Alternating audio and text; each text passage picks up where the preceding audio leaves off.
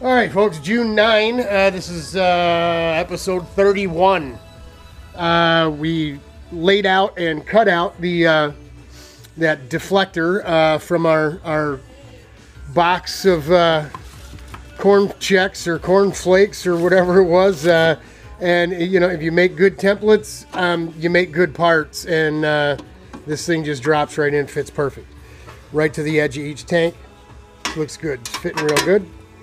So what we need to do is mount it, make it mountable to the radiator. It's got to be removable. We aren't going to just weld it right on. What we'll do is on the end of this where it's contacting the radiator itself, we'll cut some fuel line and put it there just so it doesn't ground out and cause any damage to the radiator, right? Because it's going to sit right on the edge of these tanks. So I called Rich over yesterday. He's going to end up having to do this, and we really wanted to try to stay away from any of the welding that's already been done, because every time he's welded something, he's got near something that was already welded by John or whoever he had do it. It caused little really super minute little air leaks. So that's why we still got the fittings in, because when he's done, I'm going to have to air check it again, and it may have to go back. It may have to go back for work.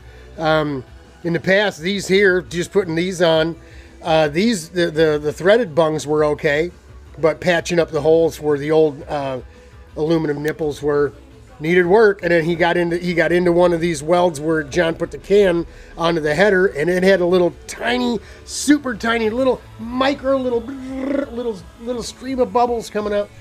So you got to fix it. It's got to be airtight. So we kind of came up with this. What we're going to do is we came up with a template. We used the 3003-090, and we laid one here, there. We made 4 of them. They're going to go on like so, right? So a little tuning, a little sanding and tuning to get it to fit up flush. But I think we're going to be okay with something like that. One here, one here. And you know, like I said, we'll have to sand them and tune them in, because they got to sit over top of this. They're going to get welded on.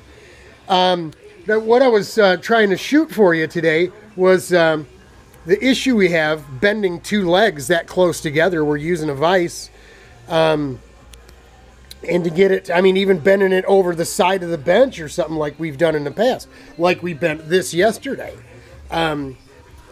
It offers a different problem. Right? I mean, once you bend the first leg, we put this part, the center part, in the vise, and bent the first leg, you can bend the 90 in it.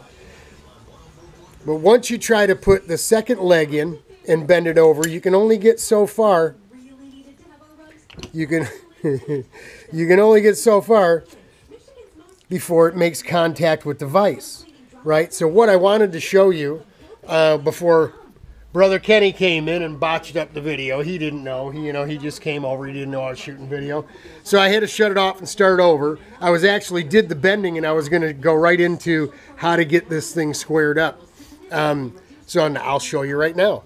The real fabricator doesn't need a brake press and all that kind of stuff. What I'm going to do here is show you what we need is something the right thickness for the span of these 2 legs. So what I got here is this piece of aluminum, this solid piece of aluminum, and a couple little pieces of 1/8 inch that ended up being the right thickness. So we're gonna get those all held up next to each other. We're gonna put the 90-degree side up against the aluminum there. And then we're gonna take a great big vice grip clamp and clamp our little bracket down like so.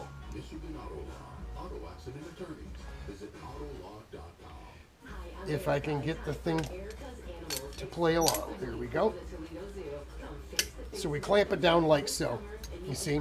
And then we go ahead, now that she's good and solid, we can just take it and go ahead, and I'll even hold you in place so you can see, and just go ahead and wrap that bad boy right around. Right? Let's pop it off there and see what she looks like. Look at that. Ta-da! So that's you got to get creative when you don't have the big fancy tools. And I'll tell you, even on a brake press, once you bent this first one, when you go to bend the second one, this first leg is going to hit the die on the brake press. So you would have the same problem. You almost need to have a die press that you would push this into. You'd put 245s in it maybe, and then set it in a die press that has and you'd push it through, and then have to knock it off. So there you go. There's episode 31 in the can. We're bending up some mounts to get our air deflector mounted on.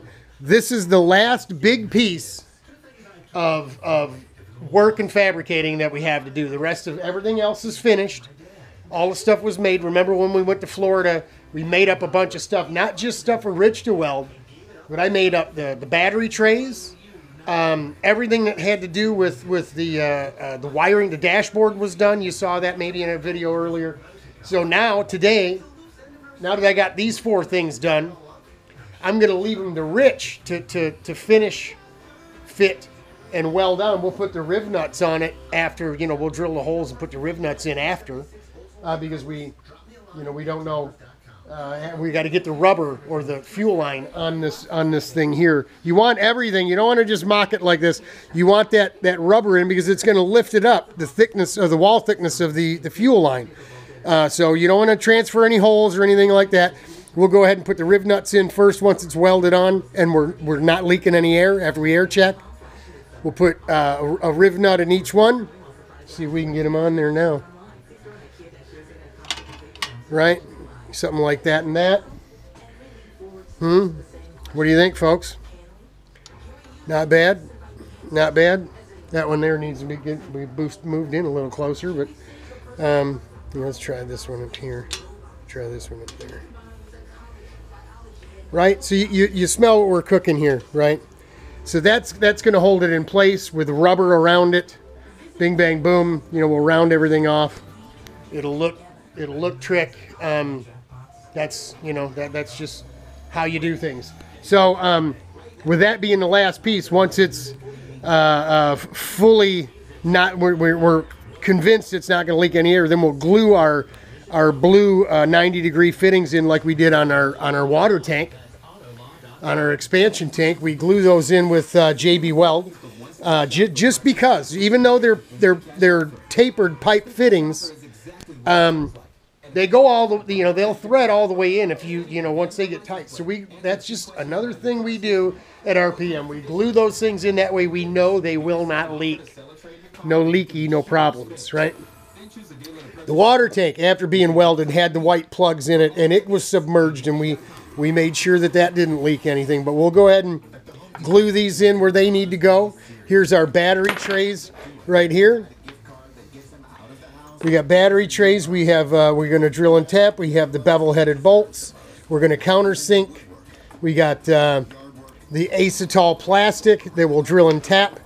Put bolts up from underneath the floor tray, bolts down through here, and then we'll put the rubber over top. We already pre-fit the batteries. Fit awesome. Super tight and nice. Everything's sitting here waiting to go back on that rear bumper.